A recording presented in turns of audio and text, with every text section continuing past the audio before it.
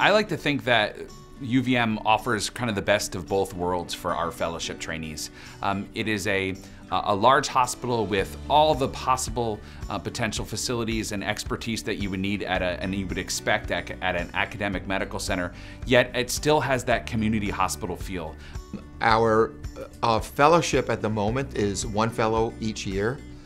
We train excellent clinical endocrinologists, but we also emphasize the need for scholarly activity during those 2 years, especially in the second year when there's a little less clinical responsibility. Our fellows are on 6 months for the first year and about 4 months for the second year.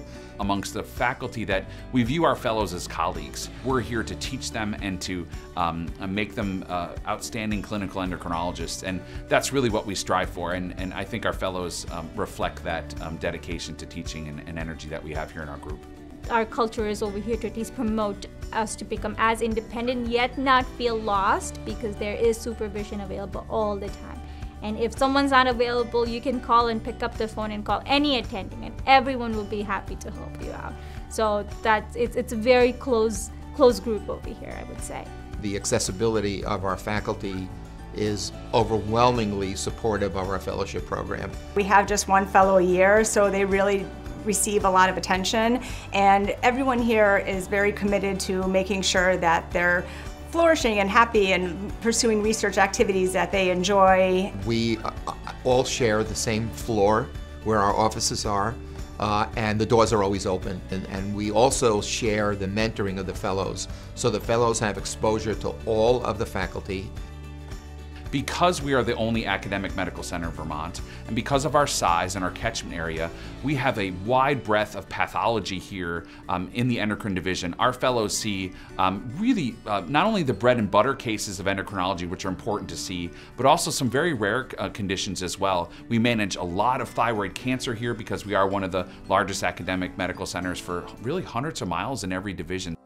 I want to make sure that they do get a broad education and that they do get exposure to some of these rarer cases, that they're able to properly use the ultrasound machine, know how to use it to look at multinodular goiter or suspicious thyroid nodules, just to get an idea of blood flow across the gland if we think someone's hyper or hypothyroid, and be able to successfully do fine needle aspirates. So we round with the residents, we round with students all the time, and we are encouraged to teach them on the spot and also during the rounds, which I love. Like, I love teaching, and that is a good part over here, that along with you being the learners from attendings, you're also a teacher to the residents and the students.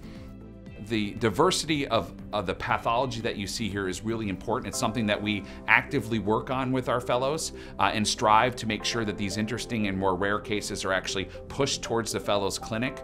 And more importantly, you have longitudinal care of these folks. So not only are you having longitudinal care of diabetes and hypothyroidism and some of the more common thyroid things, but you're also going to longitudinally follow the rare cases. You're going to meet the person with the pheochromocytoma, make the diagnosis, you're going to follow them through surgery, and you're going to see them in follow-up during your 2 years. All of the clinics here that our fellows do are continuity clinics. So you become the patient's endocrinologist, obviously with our help and guidance if needed.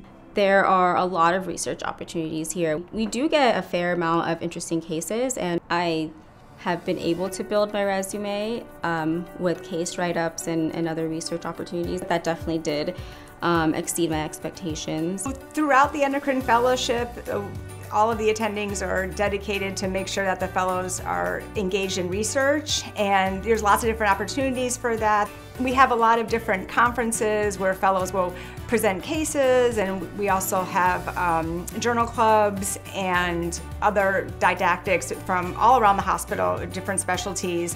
So there's really a lot of interaction with the fellows, not just with our faculty, but with faculty from all different departments and divisions.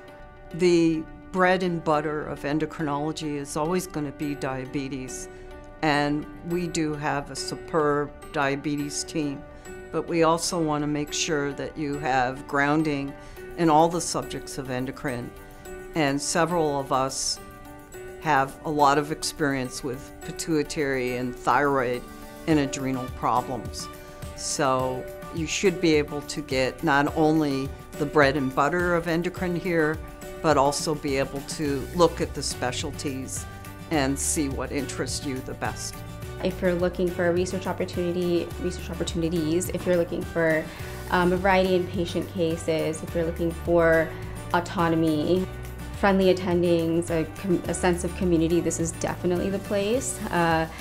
And I think that being a smaller program, that's really a plus more than it is a minus for the program, because you really do, you're right on the front lines of all of endocrine, and you get a lot of experience coming to this program. So I think it kind of checks off all of the boxes.